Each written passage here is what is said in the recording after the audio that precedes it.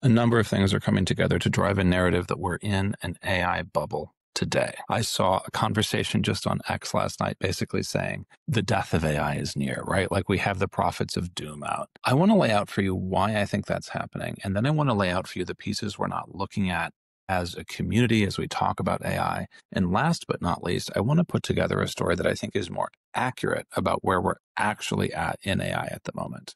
Less hype, more reality. That's what I do. So here are the 4 things that I think are driving this "are we in a bubble, death of AI" narrative. Number 1, people need a story. There was a massive story and swing around GPT-5 hype. It was kind of a botched rollout, and people need a counter reaction. People need to come back and have a different take now. And so I think the need for narrative swing and narrative drama is part of the challenge here. Number 2, reports of layoffs at Meta. So the AI division at Meta was widely reported to be restructuring. There have been cutoffs and challenges. Well, that's a part of the layoff narrative, right? That's a part of the AI in trouble narrative. Number 3, Sam Altman himself admitted the GPT-5 rollout was botched and infamously said, yes, we're in an AI bubble, or there's some elements of an AI bubble in what we're doing. And then number 4, around the same time all this was happening, an MIT study came out saying that most enterprise AI projects fail, which is not new. It's yet another study showing that this is a high risk, high reward kind of activity, and that organizations really struggle to get it right at the team and above layer, even as we see individual productivity gains. Ironically, a lot of the things that I've been emphasizing are things the MIT study called out, like, hey, you need to have the right leadership, you need to have a culture change moment, you need to define a high value use case, I could go on, et cetera, et cetera. But all these 4 things came together, right? People saw layoffs, they saw that they needed a narrative after GPT-5 was disappointing, they saw Sam saying the word bubble, they saw this thing on enterprise AI studies failing, and it was like, you know what? That's it. That's it. We're done. We're in a bubble. It's over. And so people just kind of the pendulum swung back, and the narrative has exploded from there. So I want to suggest to you that a more correct take includes the following 5 elements or following 5 facts that we're not really paying attention to. Number 1, the chatbot use case is indeed getting saturated. This was reported by Sam in like an interview right after the one where he talked about the bubble. In other words, if you're in the chatbot, you're not necessarily going to see tons of tremendous gains anymore, no matter how smart the model gets. Because people don't necessarily perceive the progress in the chatbot because the AI is about as good in the chatbot as it's going to get. So famously, what Sam said in that conversation was ChatGPT 6 is coming and memory is going to get better, but really the chat use case is kind of saturated. I think he's right. I don't think we have a lot more to gain from the chat use case. Number 2, I think we're forgetting that progress is moving to agentic and complicated use case, which is sort of a corollary to the chatbot, right?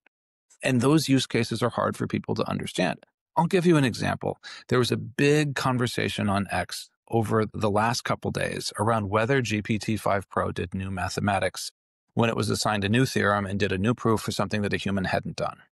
And the consensus seems to be it was new, it was correct, it is a milestone, but it is a different kind of innovation than we get from a human. Humans are good at creativity, intuition, and the models that we have today are good at brute forcing innovation forward. And so it was in a position where it could brute force a series of calculations around a defined problem space and get to a new proof that hadn't been done before, and it did it.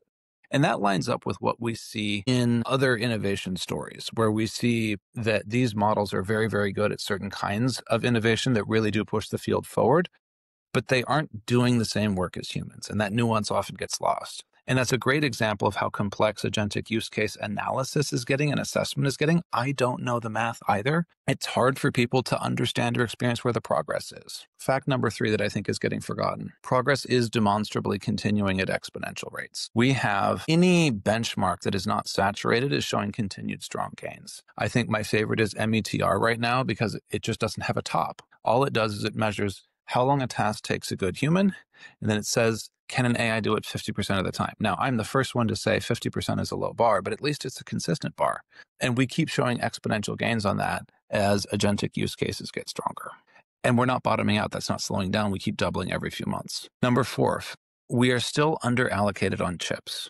In the same interviews that got blown up around the world around AI and bubbles, Sam admitted he could release a smarter model, but he lacks the chips to do it.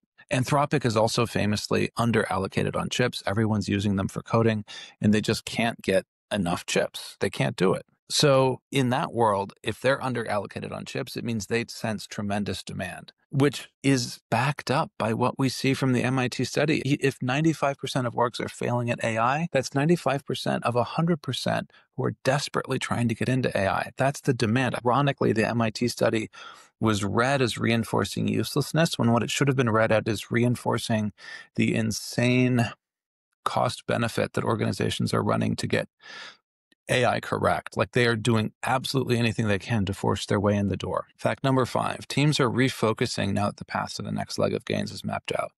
I have been in a lot of corporate restructurings. It's very typical once you bring in fancy new talent like Meta has to restructure.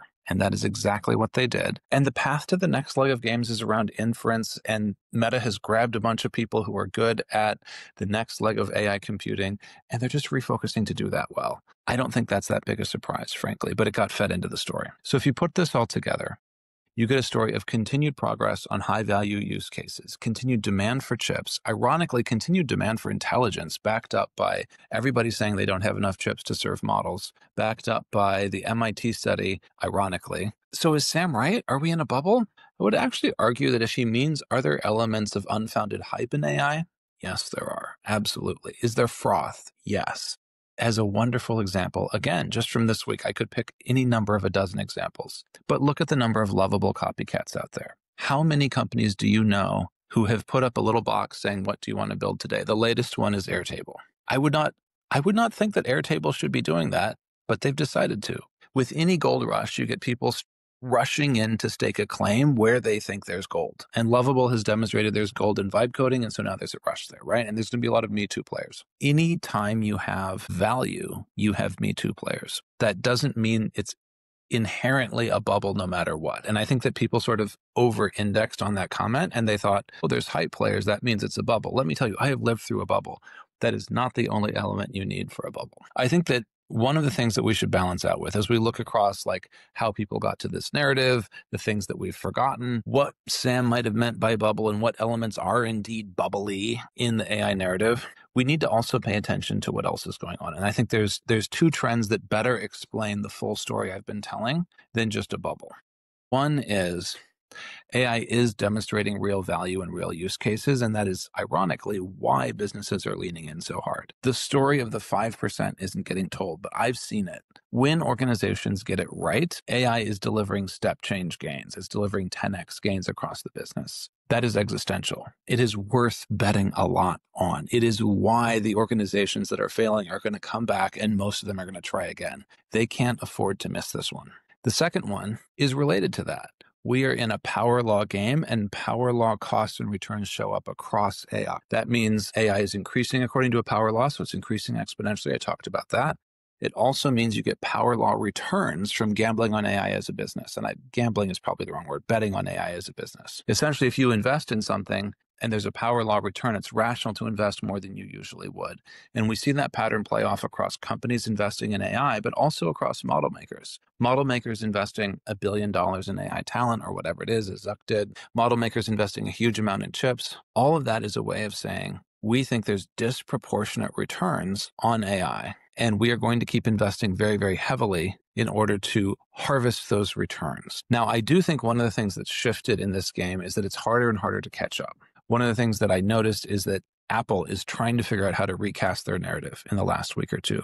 They need to be seen to be playing in AI. And so they had a big piece that there was a leak. I'm sure it was a leak that was kind of intentional, guys. But it is harder and harder to catch up as we move forward on the AI frontier, and there are fewer and fewer labs that are really seriously playing on the edges of AI. There's OpenAI, there's Anthropic, there's Google, and Meta is trying, and xAI is trying. And other than those, like Amazon has fallen by the wayside, Microsoft has arguably just decided to be in the cloud business and serving AI models business, and that's gone very well, but they're not really doing something separate from OpenAI right now. And part of the reason for that is that as you get a power law world with AI, you get incredible pressure to specialize and pick your niche, because otherwise you're spending a lot of money for nothing. And so ironically, I would argue the fact that we've seen a winnowing out and a narrowing of AI model makers in the last year, it's an argument that people are actually starting to think about how they're allocating capital, which is not something you do in a bubble. And they're starting to be trying to be smart about where they play in this AI world.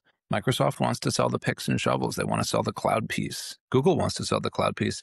I think AWS does as well, although less successfully so far. In a power law world, it pays to invest heavily if you know your niche, which is sort of a large strategic insight that scales all the way out to businesses. Like, you have to know your niche to sort of be able to invest carefully, cleverly, and well if you're going to invest that much.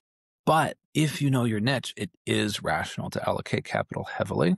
And that's what we see businesses doing. And so when you ladder this together, some froth, you have demonstrated real value on use cases, you have a power law dynamic going on. I think the way I would put it is that we are in a world where model makers are showing exponential gains in model performance, and we are very, very early in seeing how that lands with the business. And that's part of the irony and the challenge right now. In terms of where this sets us up for the rest of the year, listen, I've lived through multiple bubbles. The one thing you never see in a true bubble is people complaining about it being a bubble.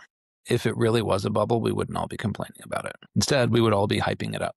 And I think it's really healthy that we're having this conversation. It's healthy that we're asking the question. But when you look at the narrative overall, I don't think it adds up to a bubble. I think it adds up to a frothy, high capital market where some people don't know where their niches and they're over allocating in the wrong spaces. You see some people who are desperately trying to AI wash their products, and you see real value. And the real value is so disproportionately helpful to business that people are doing anything to get it. That's a complex story. It's going to become more complex over time. I don't think that we are going to get into a world again where we have immediately obvious chatbot use cases. There are going to be some immediately obvious AI use cases for consumers coming. I don't think it will be in the chatbot. It will be somewhere else. But we're going to increasingly see incredibly valuable business tools come out. And I think we're just at the front edge of that piece of the AI revolution. I'm excited. I'm curious. I am not worried about an AI winter. And I hope that this has helped you recast some of the overall narrative we're seeing right now.